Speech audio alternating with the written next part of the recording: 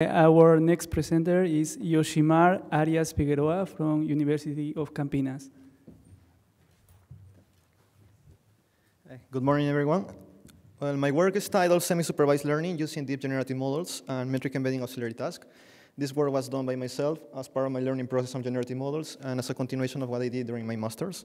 So let's start with the motivation for this problem. And the motivation is that nowadays we have a huge amount of data. We have images, video, text, speech, but most of this data is unlabeled, and labeling is really a hard and expensive process. But what if we have a small amount of this data labeled? Then labeling a small amount of data is not that difficult. So the question that arises is, can we learn good representations and perform classification in a semi-supervised way? There exists different methods that try to solve this problem, and some of them are based on generative models, and one of these models is the variational autoencoder. So the variational autoencoder is a stochastic version of a vanilla autoencoder, where instead of learning a deterministic latent variable, what we learn is a stochastic latent variable, and that it represents a probability distribution.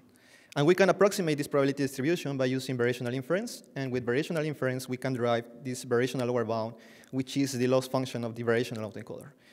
Here we have the first term is the reconstruction loss, and the second term is a regularizer that encourages our approximation to be as close as possible to a prior distribution. Now, training stochastic latent variables is not that easy because we cannot backpropagate through them directly, but there exist methods that solve this problem. For instance, if we are trying to learn a Gaussian distribution, we can use the reparameterization trick. And if we are trying to learn a categorical distribution, we can use an approximation called the Gumbel-Softmax distribution. And we use these two representations in our probabilistic model. Now, let's go to the proposed method, and let's start by giving an intuition of this. So the input data is a large amount of unlabeled data and a small amount of labeled data. So the first step is to learn some feature representations from this data. Next, we try to infer two distributions. First, the Gaussian distribution that will improve the representations, and the categorical distribution that will represent our categories. Finally, we pass both the categorical distribution and the Gaussian distribution through the decoder for reconstruction. So here we have our probabilistic model, where the Gaussian and categorical distributions are stochastic latent variables, and the feature representations are deterministic latent variables. We can derive a variational lower bound from this probabilistic model, and it is composed by three loss functions. The first one is the reconstruction loss. The second one is a regularizer. This is called the categorical loss. And the last one is the Gaussian loss, which is a regularizer of the Gaussian distribution. Now, besides these three loss functions of the probabilistic model, we also proposed our auxiliary task, which is given by two loss functions. The first one is the assignment loss that will assign labels to the unlabeled data, and the metric embedding loss that regularizes the feature space. So our final loss functions is composed by this variational loss and our proposed auxiliary task loss. Now, here on top, we have our probabilistic model, and below is the network architecture that implements this model. As we can see, we are using convolutional neural networks to learn our feature representations. Now, let's analyze each loss independently. So the first one is the reconstruction loss, which is given between the input and output of the network. We can use the binary cross-entropy loss or the mean square error here, depending on the data we are working with. The next one is the categorical loss, which is given by the KL divergence between our approximation and a prior distribution. In our case, we use the uniform distribution. The next one is the Gaussian loss, which is pretty similar to the categorical loss, but instead of using a uniform distribution, we use the normal distribution. Now, before explaining you our proposed auxiliary task, let's recall what metric learning is. So metric learning works over the feature space of the data.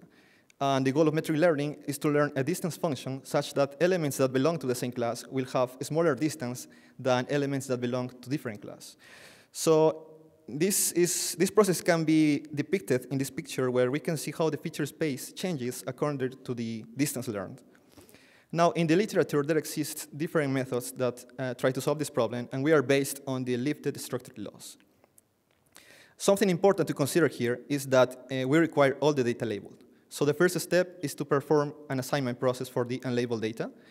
And what we do here is just to compare the feature representations of the unlabeled data with respect to all the feature representations of the labeled data. Next, we apply the k-nearest neighbor, for instance, k equal to 7. And in order to assign a label for the unlabeled data, what we do is just to apply this distance-weighted KNN, which is a softened version of the majority vote. Now that we have all our data labeled, we can teach our network about these assignments by using a classification loss like the cross-entropy loss. Finally, we have our metric embedding loss, which is applied over the feature representations of the data. And as I have told you before, it is based on the lifted structure loss.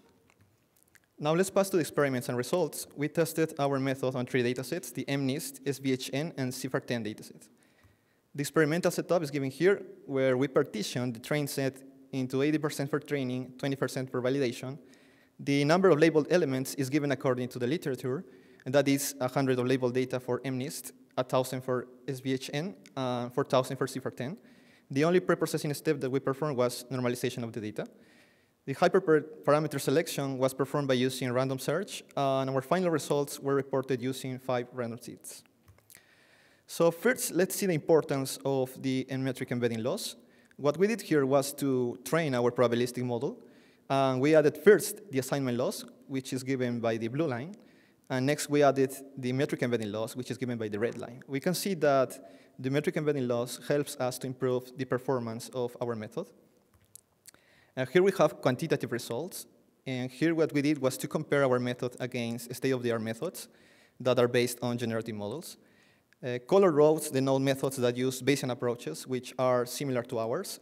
We can see that our method is very competitive on the MNIST dataset and outperforms all the Bayesian methods on the SVHN dataset, which is a Harvard dataset. However, generative adversarial networks have outperformed all the Bayesian approaches. Additionally, we show some initial results on the CIFAR10 dataset, where our results were not the best. That may be due to variational autoencoder tend to struggle on complex datasets like CIFAR10. Next, we have the qualitative results of our method. What we did here was to test the generative part of our model. We performed some generation, for instance, random generation, where we generated random digits for each category, and style generation. In style generation, we have this first column, which is passed as input, and then we generate some digits according to the features representation of this input data. Let's now pass to the conclusions and future work. So we propose here a semi-supervised auxiliary task, which aims to define category assignments to the unlabeled data. And we taught our network about these assignments by using our assignment loss.